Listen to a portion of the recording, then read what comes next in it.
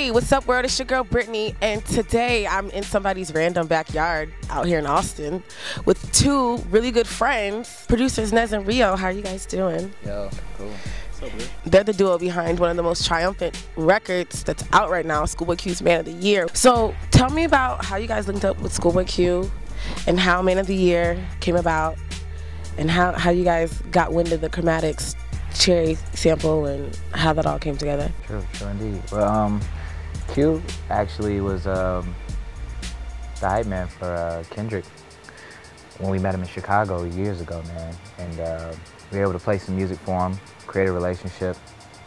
Ended up placing some stuff on his second project, Habits and Contradictions. And then from there, that kind of like, spilled into working on his album. And Man of the Year actually came about with us just chilling in LA, listening to some music and hearing that chromatic sample and just like taking it from there. And Rio and I just, knocked out the beat and sent it to Q. He cut it that night. The rest was history. Yeah. The rest was history. and then you guys have 4 placements though. You guys produce Gangsta, Fuck LA, and Californication, right? Yeah. So after that first record, Q was like, give me more. Well, 2 of those records are actually like 2 years old. Gangsta and Californication we had a while ago. Those were actually some of the first records cut for the project. Gangsta was like the first record we had. And then from there, Fuck LA and Man of the Year came later. Those 2 came like around the same time. Can you guys tell me about the first beat you guys made together collectively? We were in a room just kind of hanging out, and we kind of organically really just were like, yo, let's make a beat. Let's make something. And it was a dope beat too. It was like a Shirley Bassey record that we chopped up, and it was dope. I mean, that's what kept us making beats together, so yeah. Right. It just made sense. Right, and summers, tell us about the summer of '07 where you guys just made beats every single day with the help of Mr. Jose Cuervo and It was a very thotty summer. Yeah, we were 5th of Cuervo every day, large pizza, Burger King breakfast. That was the regimen. Beats on beats on beats on beats. I would recommend that diet. Yeah, definitely not a solid diet for like, living your life. But that's how we were living at that time. It was tight.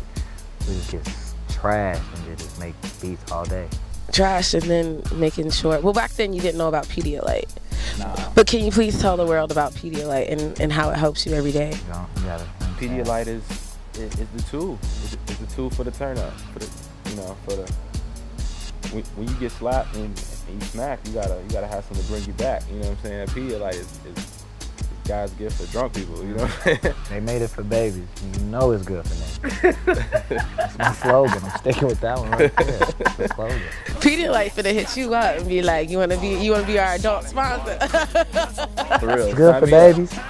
You know it's good for them. You guys are actually working on your own project? Yes.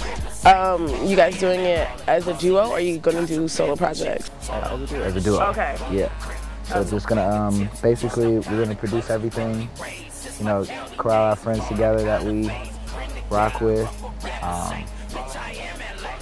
all kinds of music, some of our music on there as artists. It's gonna be just a little more of a look into what we're about and what our soundscape is on. So it should be cool. And then we, hopefully we'll hear you guys, the sound behind more TDE productions, right, in the future? Yeah, for sure. Definitely gonna hear some more. Nez, you dropped out of school. Was there ever a point in time that you were like, dog, I don't know if I made the right decision, or did y'all ever feel like kind of giving up or felt defeated at times when you're doing your production? Well, I think it's more of you have your good days and you have your bad days, but I never thought that chasing the music was like never not the way. I always thought like this is what we were put on earth to do. and it just felt natural, and it was like I couldn't really see myself doing anything else. And I know Rio, you know, he felt the same way. Yeah, it was really just about happiness. So even when you had those low moments, you know, you just always had, you know, music to just keep pushing. And bring you back. Yeah. And we've seen a lot of things, you know, in our experiences that made us believe when other people around us didn't, you know, and, you know, just a, you know, a lot of times in those low moments, it makes you work harder. And when you work harder, you end up making something dope. And that dope beat, you know, pushes you further, you know, in your career and pushes you, you know, in your faith and knowing that, you know, everything's gonna be cool in the end.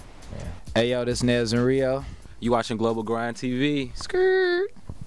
So cool. I mean, I feel like if I ever ethnic or whatever it may be, you know what I'm saying, just find time to learn people and just learn about different people.